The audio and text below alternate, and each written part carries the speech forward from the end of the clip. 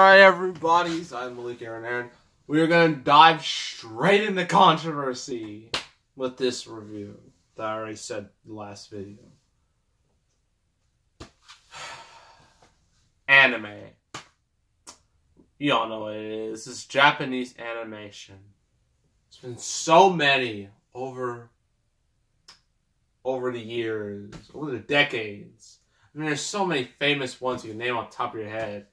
Dragon Ball, Pokemon, Naruto, One Piece, Death Note, there's another. One Punch Man. I think I'm missing a couple. There's a lot. Those are like the ones that really like stick out in my, my Sonic X, Cory in the House, Shrek. Okay, I'm gonna stop. But you should all know like what anime is, And there's been a lot of good anime, and there's been a lot of ironic anime. But the one thing that Hollywood cannot get right at all: live-action adaptations of anime. That is one thing they cannot get right. Similar to video game movies, although they are getting better at video game movies. They are almost there. Hopefully with the Sonic the Hedgehog movie, they can finally reach their peak. But with anime, live-action anime adaptations, all of them have been universally described as terrible or lacking. I mean, we had the amazingly awful Dragon Ball Evolution, a movie I reviewed a long time ago and I'd never want to relive ever again. Speed Racer, okay, that gets a bit of a pass because it was entertaining. As long as you're entertaining, you get a free pass from me. I think there was the Astro Boy, that crappy CGI anime movie that bombed real bad. What else? Should I think else? Other real anime adaptations. I know there are others. Death Note. We're not even going to talk about that. But this one is one of the most infamous anime adaptations because it does a thing that's considered a sin in movie world. Whitewashing. Good old-fashioned whitewashing. Just taking like a property that was from another culture and Americanizing it. Basically replacing like all the Japanese people with a bunch of white people, or putting it in an American setting, yada yada yada. You all know how it goes. Yes, people hate that, and now like today they're starting to fix that by not doing it as much, by being appropriate to the culture, not destroying it. But this movie does some things that it was just like, nah, not gonna do that. Ghost in the Shell, starring Scarlett Johansson. Where do I begin? If you know Ghost in the Shell, if you know the property, you can already see the very significant problem right there. Because she's white. In the original, she's, supposed to be Asian. Because that's how the original, Japanese, my bad.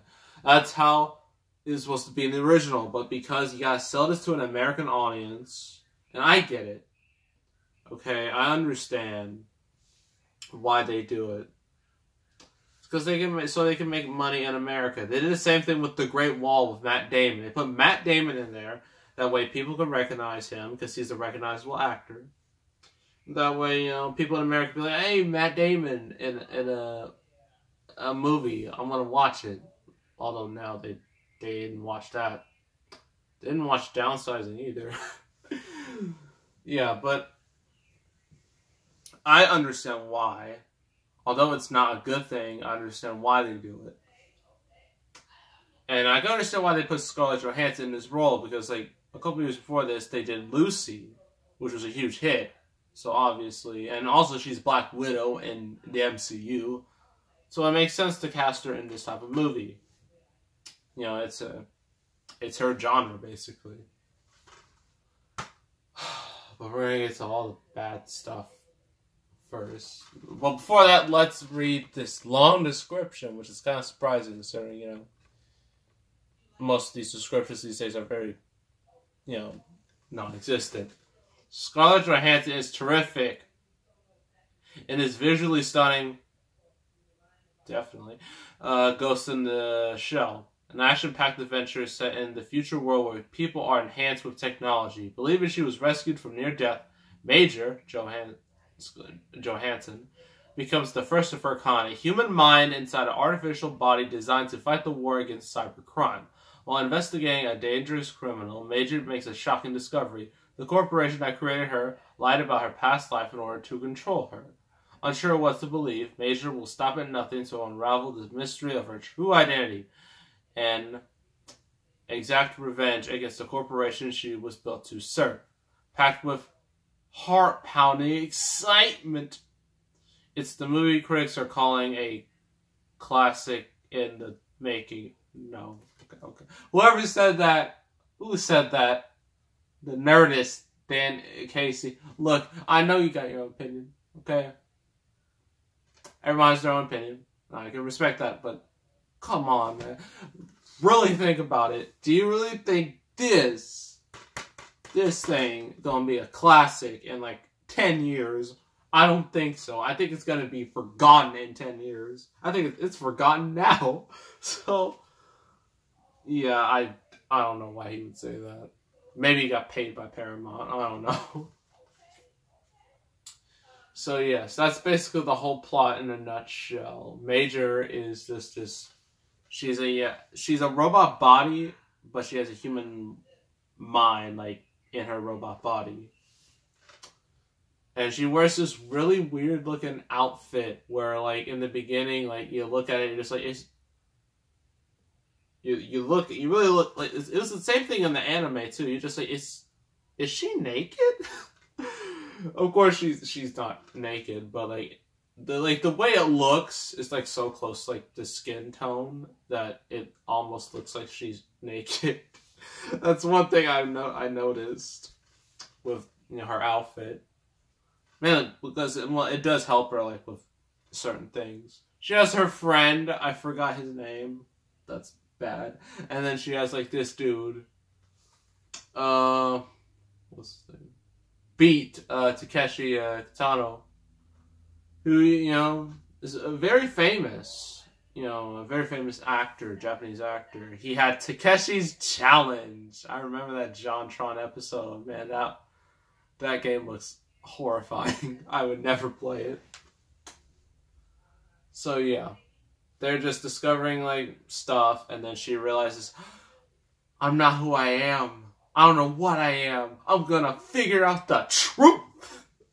And then she goes on her way with the movie. Pros and cons. Pros. The visual effects, oh my gosh, they are some of the best effects I've ever seen. Honestly, I'm not even joking. Like, the effects are so mind-blowing and stunning. Like, your jaw will drop how good this movie looks. I mean, they definitely spent some money on this movie. I mean, just the way everything looks, to like, well, not really. The action is kind of, but I mean, some of it's really good. I mean, like the costume designs, the way everything, you know, the character design, just the city, the landscape, whatnot. It all looks just gorgeous, honestly. Now, I wish, like, if the rest of the movie wasn't so poor, if I would rate this movie on visual effects alone, I give it an 11 out of 10. That's how good they are. It's a shame the rest of the movie is just so poor in comparison. What other stuff? The music is not all that great. Scarlett Johansson, considering she was in this very controversial movie and she had to deal with a lot unwanted press with this movie. I think she does a good enough job. I mean, she is portraying a robot, technically, so you're probably wondering, why is she so emotionless? Well, she's a robot, technically. Well, she has a human mind and a robot, but still a robot body. So, you know, I understand. Like, some of the other characters are just kind of hit and miss. So, yeah. Cons. So, the whole controversy with whitewashing. Making the original, made it with Japanese. This movie, she white. So you're probably wondering how they're going to explain that. Well, turns out her former body, before she got the major body, you know, her character major, she was Japanese. And then they put her mind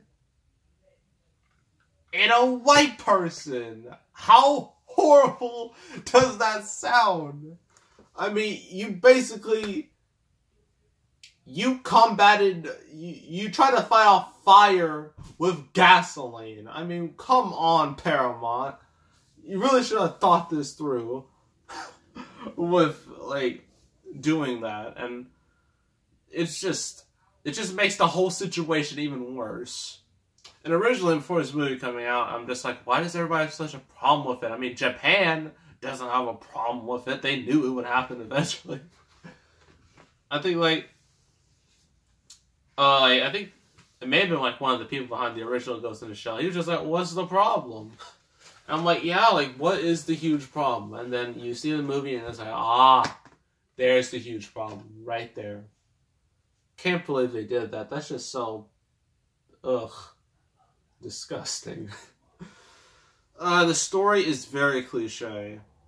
It clearly, like, it doesn't try to be super complex. I mean, it asks us, like, some questions, but, like, do we really need all this technology? Like, is this, you know, all this technology kind of messing with us and whatnot? They ask these questions early on, but then in the end, they just forget about it. The rest of the movie is your basic, generic action movie. You know, with twists and turns and ugh. You know, like, most of the characters you really just don't care about. I mean, Major you care about the most, because she's the only recognizable one. Everyone else is just kind of background-ish.